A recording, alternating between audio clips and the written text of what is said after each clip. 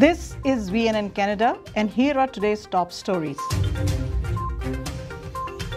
Liberals granting more leeway to would-be Venezuela immigrants refugees. Huawei executive's defense team alleges Canadians were agents of the FBI. Indian players excited to have numbers on back of test jerseys. Varun and Alia Bhatt collaborate for a charity project.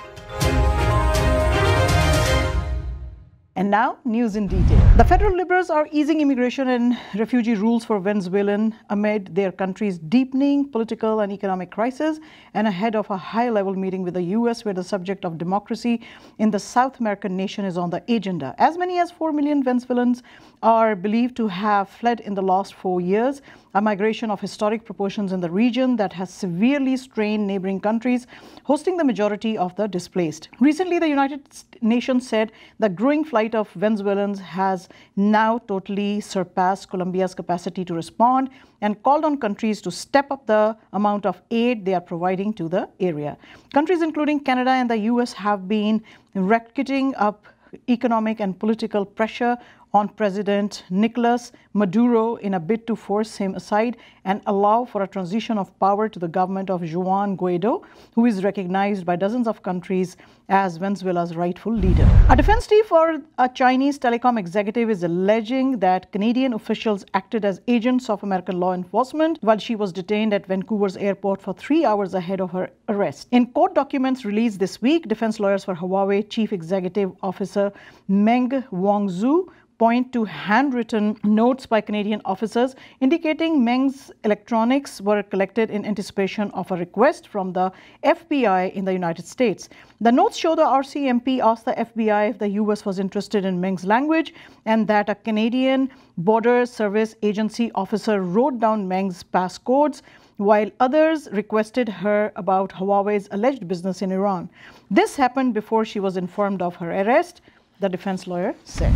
Information and Culture Secretary of Pakistan's Punjab province, Raja Jahangir, has asked his different cultural departments to give within a week an outline of the preparations for Guru Nanak's 550th birth anniversary celebrations in November, media reports said. According to the Dawn newspaper, the Punjab government is keen on encouraging religious tourism and sees the occasion as the perfect opportunity to attract Sikh pilgrims from India and abroad. At the meeting attended by senior officials of several departments, a suggestion was forwarded to set up a temporary art gallery at Nankana Sahib and Kartarpur, mapping the pictorial journey of all the sacred places of Sikhs in Pakistan. Officials said books written on Sikhism and its sacred places could be displayed in the exhibition. The Indian team will be opening their ICC World Cup Championship campaign when they take the field against the West Indies in Antigua today. The jerseys they will be wearing are slightly different from those that they wore for test matches in the past, as they have numbers like the limited overs jerseys. Yesterday, the players posed with their new test jerseys and made their opinion known on the same. If that's what's going to help engage fans with a 5-day format, it shouldn't be a hassle for any of us because it is on the back of our shirt, spinner or Ashwin told BCCI.TV. For me, whatever helps fans engage with the oldest and the best format of the game is fine. The Student of the Year co-stars Varun Alia and Alia Bhatt have joined forces this time for charity. Alia has announced the next installment of her closest sharing initiative, My Wardrobe is Wusu Wardrobe. After actors Anushka Sharma and Sonakshi Sinha, Varun is the third celebrity guest to share his hand-picked favorites from his personal wardrobe for charity. Varun is making his My Suit debut and I am really thankful for his support. We need to start adopting a more conscious approach towards buying and discarding garments.